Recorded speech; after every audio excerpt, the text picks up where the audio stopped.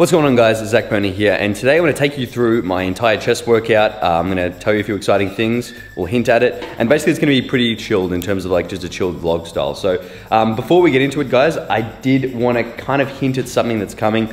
If you guys follow me on Instagram, which I hope you do, you would have seen that I hinted at something that we've been working on for the last 12 months. So this has been like me and Joel's passion project for literally the last year. And I hate those people that say something big's coming, something, and just hint at all the shit, because it's annoying, but something big's coming. And I really want to at least get you guys hyped, because I am really, really excited. I guess COVID has put a spanner in the works, because we were meant to have things launched very soon, but we don't know yet. So I'm waiting to hear a few things back on when we can launch, but all will be revealed very, very soon. But guys, what I did want to say is, if you want to be the first to find out what it is, hit the link below in the description, enter your email, and I promise you, I will look after you guys. So because I know that you're actually keen. But I'm just gonna say right now, it's gonna be absolutely sick. Anyway, today we're gonna train chest. So I think it's time to cue the cinematic pre-workout edit in 3, 2, 1.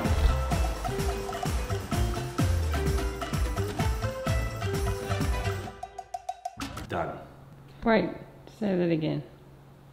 No, I mean, I was doing it. But I am kidding. I actually don't eat pre-workout. Lately, and I'll tell you why.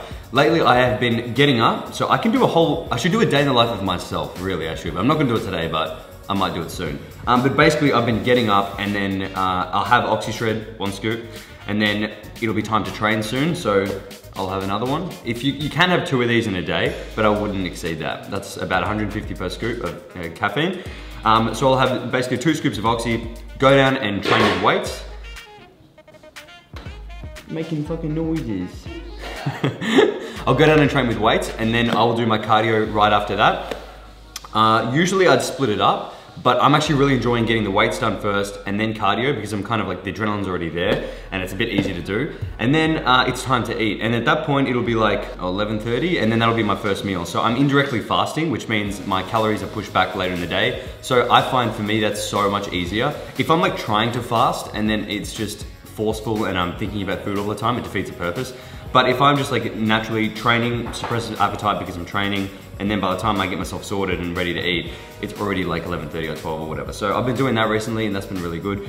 Basically makes dieting feel just not as shit. So it's been pretty good. But yeah, if you guys want to get your hands on some OxyShred as well, discount code is, that's it, just use that one. And that will be good. But yeah, today I'm going to take you guys through my entire chest workout, and basically talk about the things you guys need to look out for as well, how I would recommend training chest, and give you a killer workout as well. And I think it's safe to say, let's tear our chests off the bun. You know, there was a Jamie Oliver ad on my last video. I just found out last night, somebody said, somehow there are Jamie Oliver ads on my videos in amongst the Jamie Oliver impressions. Little does he know, it's not that good for marketing, but maybe it is. I don't know. Anyway, let's do it. So before we get into the actual meaty fun part of the chest workout, warm up is key. So I like to do a couple of things. One is a warm up to warm up the shoulder joints, rotator cuffs, actually feel good so I don't snap my shit up. And the second thing is a bit of an activator. So this is good for the people who actually struggle to connect with their chest when they're training it. They feel like they're just going through the motions, pushing. So I like to do an exercise to actually like connect with the muscles, switch it on, really hard contractions. So the first warm up is just gonna be anything to get some blood in the shoulders. So side raises are good. Doesn't have to be too crazy, you just go 10 reps, 12, this is a 5 kilo weight, so nice and light. Shoulder press. And some rotator cuffs. Some potato cuffs. And just some push-ups as well. There's no rules for this, guys, so you can just do a couple of sets, 2 to 3 sets, spend maybe 5 minutes just warming up, getting some blood in the shoulders, just feeling like you're actually not gonna snap. It's very, very key. You might feel like you're good to go, but a little bit just to even get in the zone and get some music on. I'm obviously not listening to anything now, it's getting real awkward because I'm trying to film this. But a little bit of blood in the shoulders feels awesome. Now, I'll show you guys the activations. So here, guys, just using the cables, set them a little bit lower, so probably like just lower than shoulder height. I don't even use handles here. It's crazy, but you're not going too heavy here. So what I do is get a full stretch, slow, squeeze, squeeze, squeeze, all the way. Hold that as hard as you can for about a couple seconds. It actually should start to get painful.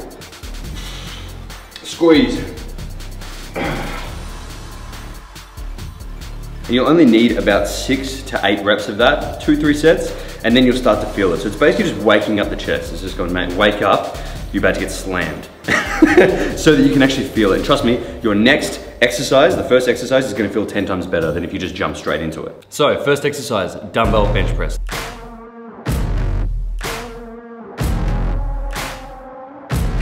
Now I'll alternate between flat and incline presses basically every week. I personally prefer dumbbell presses to a bar, but that said, I still do barbell presses every probably 3rd week as well. I feel like with dumbbells you can get a better stretch, you can get a better squeeze, you're less likely to cheat because you can't bounce the bar. And I feel like it's just, I get a better feel out of it, but still alternate as much as you guys like. And the way that we're doing the sets here is with everything in this whole workout. I do as many building sets as it takes to get to the working weight. So let's say as many warm-ups as it takes to get to my 8 rep max weight. That's what we're doing here, is about 8 reps. So that might mean I'll do 20 kilos, 35 kilos, 40, and then 50. I don't have much variety in my dumbbells here, so I've kind of got to go 50s. And I will do 2 sets at that heavy weight for around 8 reps. Now, the reason why I don't do 4 is because I'm not a robot. I can't do 4 sets of 8. All of my guys in my coaching program as well, I try to tell them this too. If it says like, 4 sets of 10, that to me means 1 or 2 building sets, so like warm-ups of 10, not till failure, and then 2 sets till failure of your 10 rep max. So it should look like 10, 10, hard set of 10, and then maybe 9, because you're obviously fatiguing. So that's the way I like to do it. You can't expect to get the exact same number of reps every set and apply the same level of intensity every single set. You can't do 4 sets till failure in a row, you'll be pretty cooked. So I like to do a few, just building, that's what they call building sets, because it's not your max. And then I like to actually hit it till failure pretty damn hard for 2 sets. And then sometimes on the second set of that, I'll do something like a drop set or partials or whatever it is to really just further tax it. I think a lot of people now don't like training till failure because all this a lot of research comes out saying that you don't need to train till failure and it's better to train with a bit more in reserve and stuff like that, which is perfectly fine. But to me, I feel like people don't even know where their failure point is. So I would rather think I'm going to failure and probably be in like 2 in reserve. But in my mind, I thought that was failure and then I'll be better off. So I personally believe that the most muscle is built in those sets where you're thinking, shit, I've absolutely cooked it. But you need to take into account rest. You're not just going like running around like a headless chicken trying to get shit done. You're still resting, the sets are still good, the execution's good, and that's what we're trying to do here. And I'm sorry if I'm rambling, I'm just trying to cover all the points here that I might get asked. With the form on this too, what you want to do is keep your shoulder blades back the entire time. You're not overextending at the top there. You're keeping them back, locked, so it's looking like that. It's very clean. If you guys want to see a video explaining form, James English and Lex Little did a really good one on bench press, so check that out. But today we're going to start with dumbbells, then move on to an incline machine, then a couple flyers, and I think you guys will be surprised with the lack of volume probably compared to most other people, because some people have like 50 sets for chest. I definitely used to when I started, but now if you do it properly, you find you don't need too much at all. 4 exercises, 3 to 4 exercises, pretty much cooked it. So starting with dumbbell press, and let's get into it.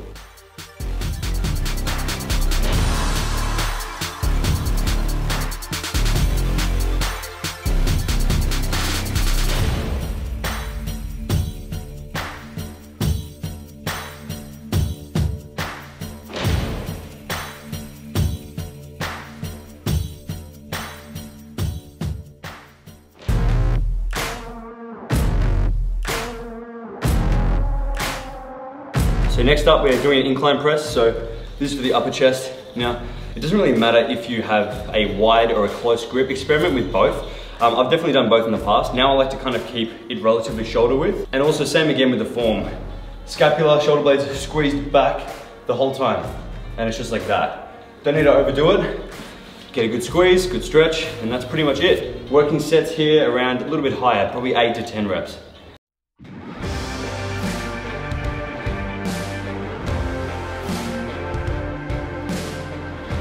And again, if you guys don't have this machine, more than welcome to any other incline press, incline barbell press, dumbbell press, Smith machine. I do like to alternate though and use like a machine if I've just started with the free weights. Particularly it's just less stress on my shoulder joints. If I was doing like free weights and then more free weights, shoulders might get a little bit funky sometimes. So it's just really, in this whole thing, it's a lot of personal preference stuff, guys. Like really, if I do a certain grip, it doesn't matter, you guys don't need to do the same thing. Be open-minded, that's a big thing. People want to know the answers all the time, but in fitness, there's a lot of it depends. Like there's really a lot of it depends. So just keep an open mind, that's all. Anyway, 3 more sets on this one.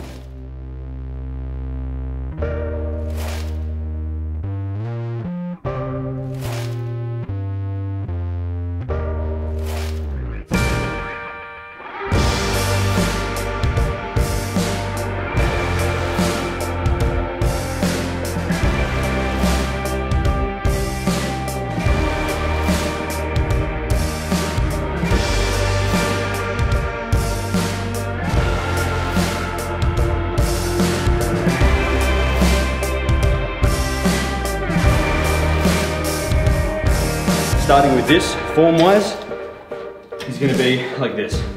You can have a staggered stance if you want to have your feet for a bit more stability, but I find I don't really need to. I can just go feet together.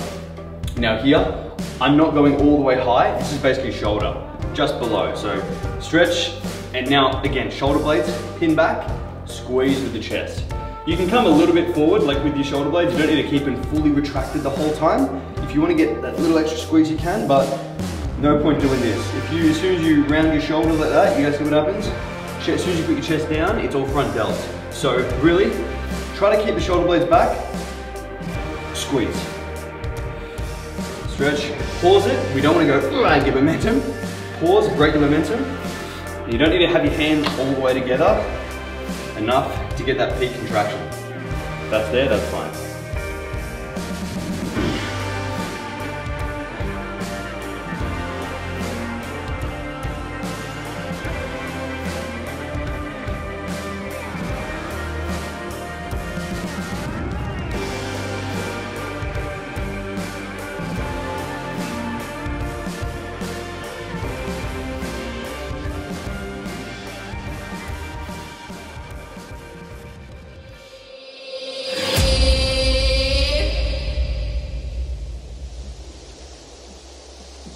So finally, the last 2 sets are the ladder flies. So we're gonna go 10 reps for the upper chest, then at 10 reps mid, and then 10 reps kind of like a bit more of a stretch from a high angle. So you're gonna need to get in your knees on the second set, but consensually, all right?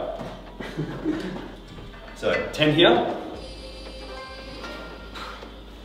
Feel the stretch. You're gonna get a bit of front delt here, but that's okay. Squeeze with the upper chest.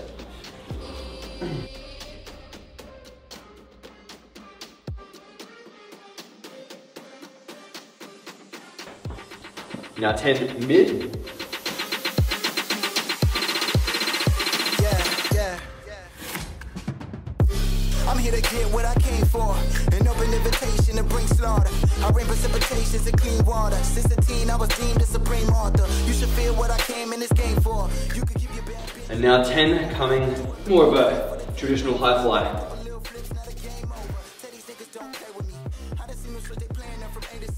So that is what's called a mechanical drop set. So instead of dropping the weight every time, we're making it easier by changing the movement. So this one is the hardest, obviously, then mid is the second hardest, and then obviously high to low is the easiest in my opinion. So 10, 10, 10, one more set of that, and that should pretty much do us.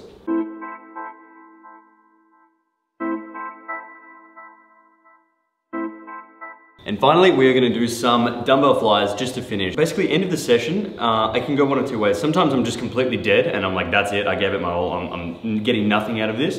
Other times I can probably do a little bit more.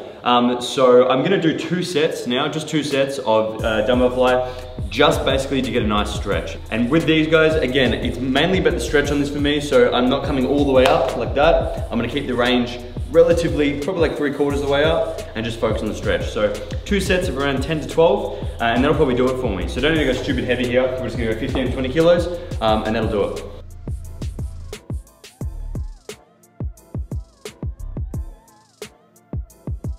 And that is the workout done and dusted. So if you guys want to join my coaching program, the link is always in the description for meal plans, workouts, the best of all, basically what you saw today, but for everything. So some of you have been asking what my current split is, and I was doing a push-pull leg split, but then I just moved back into basically a bro split somehow, but I'm trying to hit legs a little bit more often, just for fun, really. Like I really enjoy a bit of a bro split. I also enjoy not feeling that cooked, like dead all the time.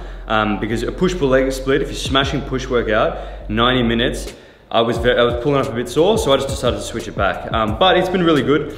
Another thing I just wanted to quickly like summarize, I guess, in terms of like how you guys should train your chest, in my opinion.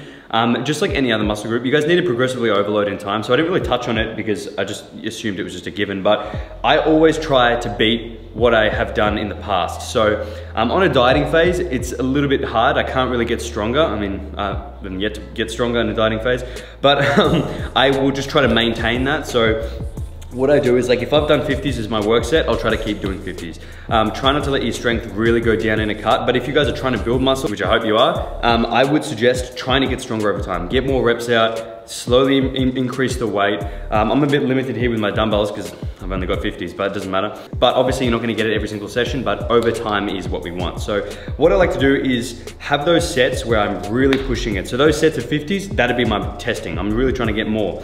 And then write that down, log it. Then as you progress further into the session, you start opening up to more pump kind of work where you're doing drop sets, the partial reps, more reps, basically just really fatiguing it, lower rest. And in that last set, like in that last bit of the session, guys, you can kind of go nuts. Like there's no rules to it. Like if you feel like doing a triple drop set on your last set of flyers, go for it. If you want to burn them out, fine. You may as well. That's kind of the way I see it. I don't waste a lot of time when I'm training chest with any fluffy shit. Like I'm gonna probably make a whole video on this. Like few ones I don't like I don't like this, doing this shit. Like all those ones, I don't like that. There is no way to build your inner chest, like stuff like that. You just need to train the chest as a whole and train it hard. So that's basically it. If you guys have muscle imbalances in your chest, like you feel like one side's a bit bigger, then you can always just switch out your barbell for dumbbells. Stuff like that, activations in the beginning is gonna be really helpful for that, for just improving the symmetry of the chest. But really, people tend to overcomplicate it quite a lot. It's a muscle just like anything else. Hit it hard, get your heavy sets in for like 6 to 8, get your burnout sets with pump at the end, get a good pump in there. Train it twice a week or once a week, it's entirely up to you. For me, I train chest probably once a week. It's not a massive weak point compared to my legs, but it depends on the person. So that is it for this workout. I'm actually pretty gassed, and I'm gonna go do some cardio and then go eat. So, see you in a bit. Workout is done, shower is had, good. And I haven't eaten yet, and it's 12:31, but good news, Dad's coming home with bagels, and I'm an absolute bagel-kin, so I'm gonna wait, and then I'm gonna break my oh, he's here.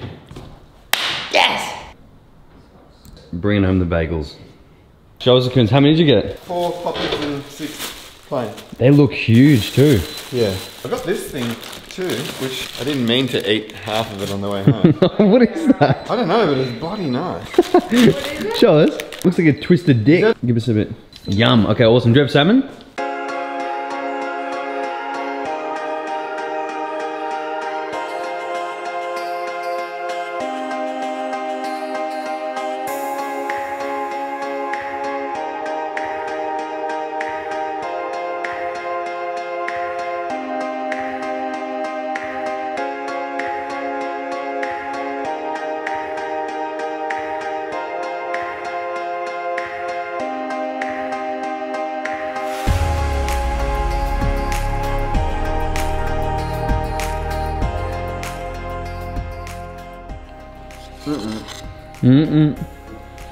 I'm going to my office.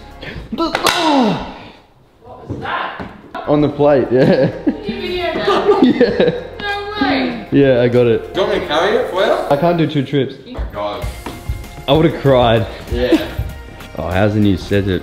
This is as of yesterday. We rejigged this. This is where I usually work. Now that's Joel's. Loves it. How good's this? So I got my shake and my bagel that made it with a little ration of salmon.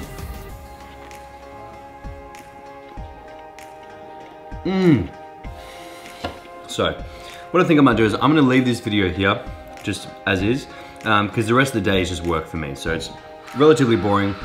But I did want to just say again that I'm very excited to show you guys what's coming. That's all I can say is that I'm super, super keen, and I know you guys are gonna love it because it is so different and it hasn't been done before.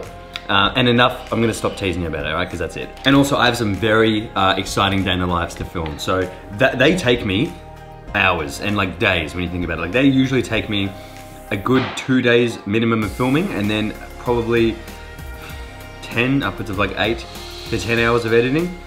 So something like this video will take me probably just a couple hours. So I'll get this up soon and then make room for some absolutely epic ones to come. So that is it for me, guys. I hope you enjoyed this video. Took something out of the chest workout as well. And then if you can learn anything from this video, learn that you can throw your bagel and it'll always land back on the plate safely. But that is it from me. And you guys definitely know what to do.